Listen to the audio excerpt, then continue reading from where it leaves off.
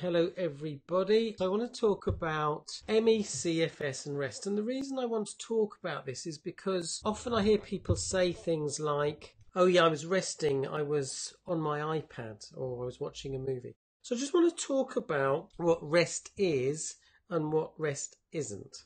But I've got a question for you to consider, which is, which do you find easier, to push or to rest? If you're watching this, just pop your answer in the chat box. Which of those do you find easier? I've made a video about beating boom and bust. It's actually at the moment only available in the Facebook group. So if you are watching this video on YouTube, feel free to find the Facebook group MECFS Explored, where you'll find this movie. I will edit it at some point and upload it, but I haven't done yet. But in that video I talk about some of the patterns that can help us get into that boom and bust pattern, which can include perfectionism, the achiever pattern, the helper pattern, or it might be that you just, when you get active, you just get enthusiastic and your enthusiasm carries you beyond the point which you should go. Let's talk about what rest is and what rest isn't. So watching TV isn't really rest. Actually, watching a television or looking at a screen uses up lots of energy. And I think a lot of people have become addicted to TVs and screens. And I remember having this conversation with someone and they said, oh, I'm not addicted to television or to my phone or to my iPad or my computer. And so we decided to set ourselves the challenge of not looking at any screen unless, for instance, it was ordering an Uber for a weekend. I found it challenging, and my friend definitely found it challenging. And Sarah Myhill, in her book, talks about the fact that when we look at stuff, our eyes take in lots of information and it uses up lots of energy. So if you are feeling particularly exhausted, you might think, actually, maybe I need to avoid a screen for a while. Even reading uses up energy. It's not really resting. Obviously, it doesn't use as much energy as looking at a screen. Chatting to people uses up energy, especially if we get animated and overexcited because we like enjoying the contact. And any time you're stressing, whether it's lying in bed or giving yourself a hard time, beating yourself up, obviously that is not rest. Anytime you're being self-critical. So rest includes things like sleeping. Includes meditation or listening to a guided meditation, listening to relaxing music, having things like massage. Many people with ME, CFS say that before they got ME, they were very active, and the only time they stopped being active is when they were asleep. But obviously, when you have ME, CFS, you spend a lot of time in that place of being inactive, especially, when you're at your worst. So let's look at the sort of active-inactive pattern. And again, this does relate to the boom and bust pattern that we've talked about. So you're having to rest because you're tired, and hopefully you are resting and getting quality rest. And if you do that, you might feel a little bit better and a little bit better and be able to do a little bit more. Then you feel a little bit better and you do a bit more. But then suddenly think, oh, actually, I've got energy. And you go all the way to being quite active. And of course, consequence of that is that you crash again. And so you repeat that same pattern. You rest and do a little, taking things quite gently. You do a little bit more, you do a little bit more. And then again you think, oh great, I've got some energy.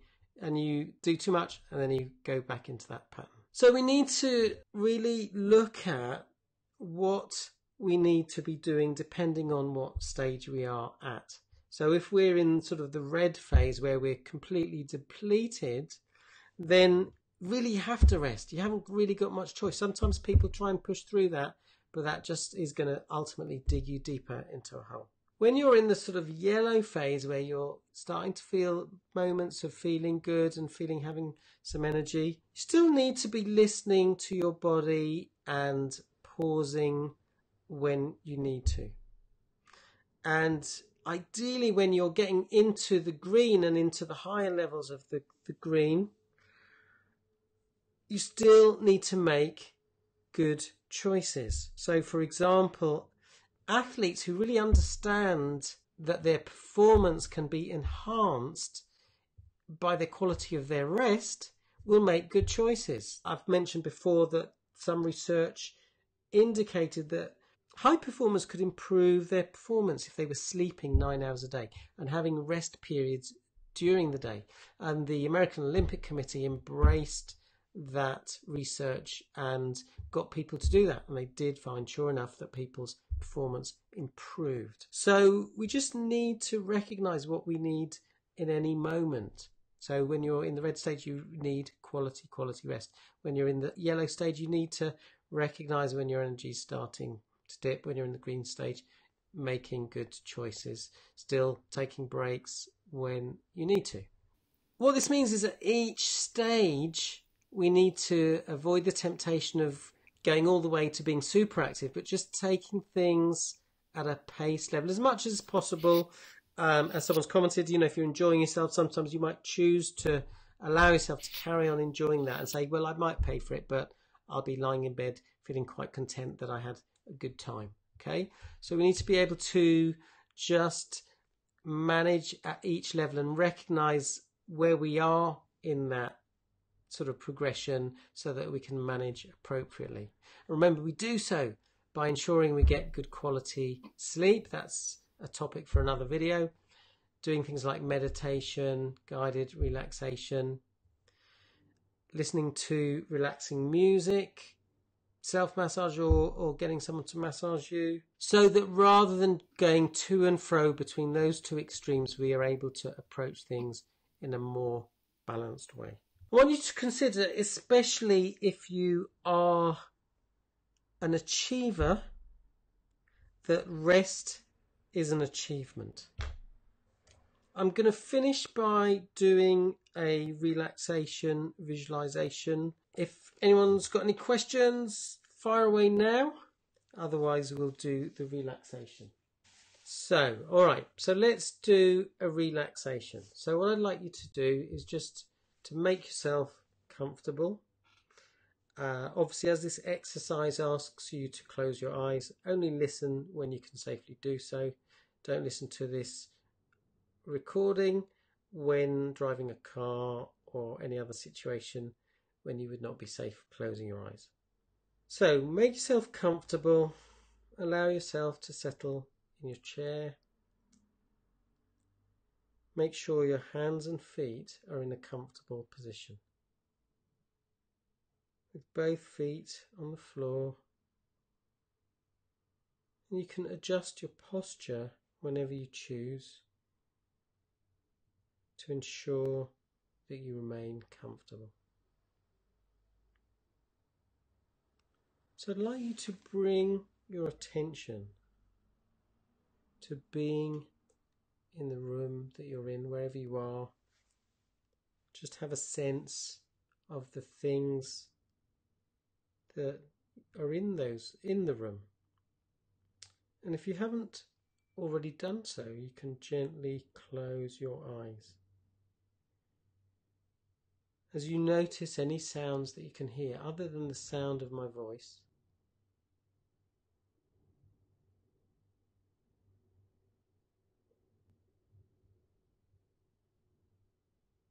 and with each breath, just allow yourself to become more and more relaxed.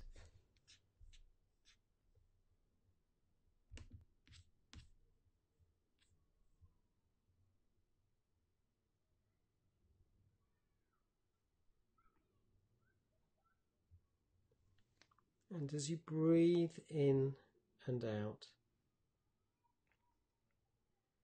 with each out breath, just allowing your body to relax and let go. And I'd like you to imagine that you're walking in the countryside, along a path in a beautiful part of the open country. It's a warm, bright, sunny day. The sky is completely clear, and is an amazing shade of blue. As you become aware of the sounds that you hear, the sounds of nature, the sounds of birds, you start to get a sense of the tranquility and peacefulness of this place.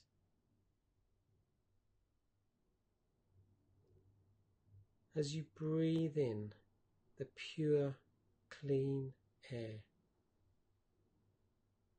your mind and body become even more relaxed and peaceful.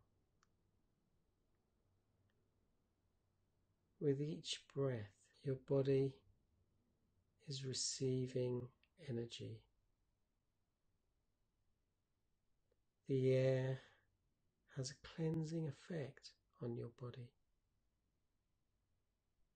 bringing nourishment to your internal organs, to your skin, and your mind feels alert and yet is still peaceful. As you become aware of the temperature of the air on your skin, the warmth of the sun enhances those feelings of relaxation. The atmosphere is serene and calming. Everything is so still and peaceful. As you walk along the path, you take in all that you can see. The vegetation, the foliage, the colours and shapes. As you breathe in this scene, you see beauty everywhere. With each breath,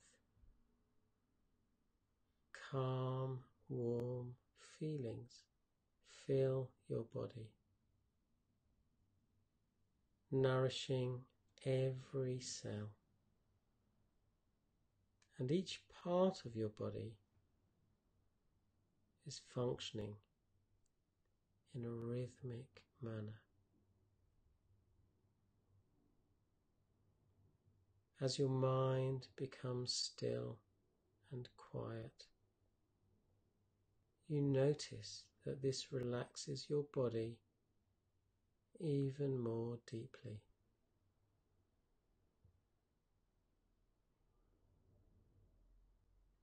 You decide to sit for a while and take everything in, and you find a comfortable place to sit.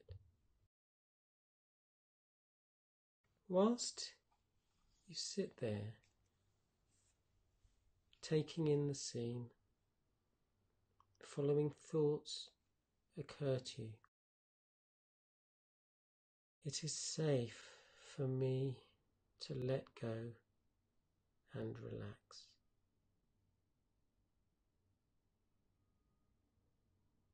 I allow my mind and body to be still and quiet. I allow my breathing to be slow and peaceful.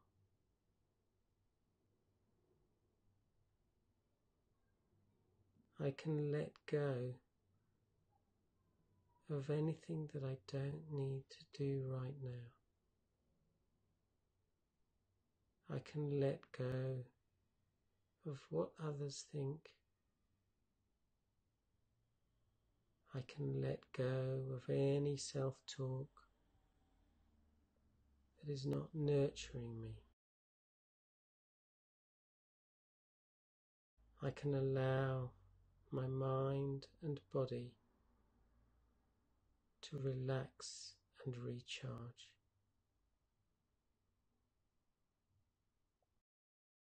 With each in-breath, I breathe in all that I need. And with each out-breath, I let go of anything I no longer need. Thoughts, beliefs, experiences. So I'd like you just to take a moment to focus on breathing in, and as you do, you might imagine a colour as you breathe in energy. Imagine that colour going into your body, reaching all the parts that need it most. And as you breathe out, just imagine again that breath as a colour. As you breathe out, letting go of anything you no longer need. So I'm going to let you just do that for a short while.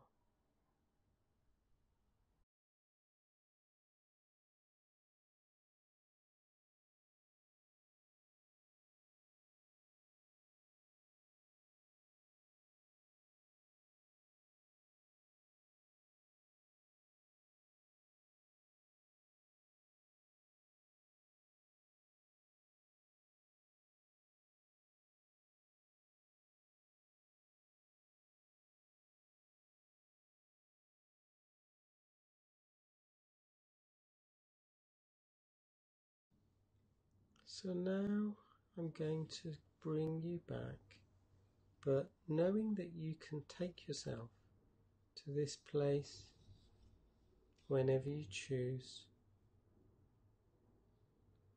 I'm going to count to 5, and when I reach 5, you'll be ready to open your eyes and come back to the room. So 1, just bring your awareness to the place where you are right now. And 2, just be aware of the position of your body.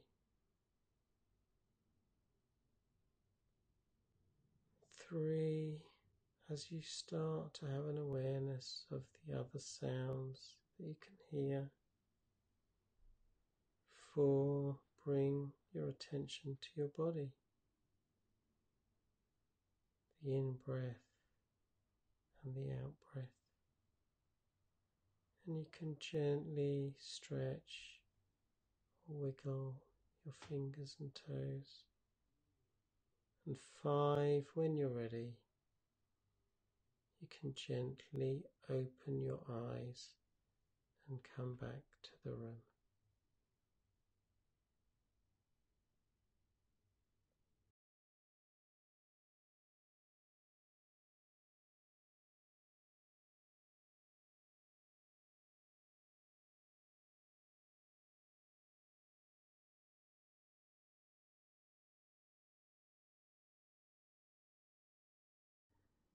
So thanks for watching this Facebook Live, and feel free to leave any comments, and I look forward to speaking to you at another Facebook Live soon. Bye for now.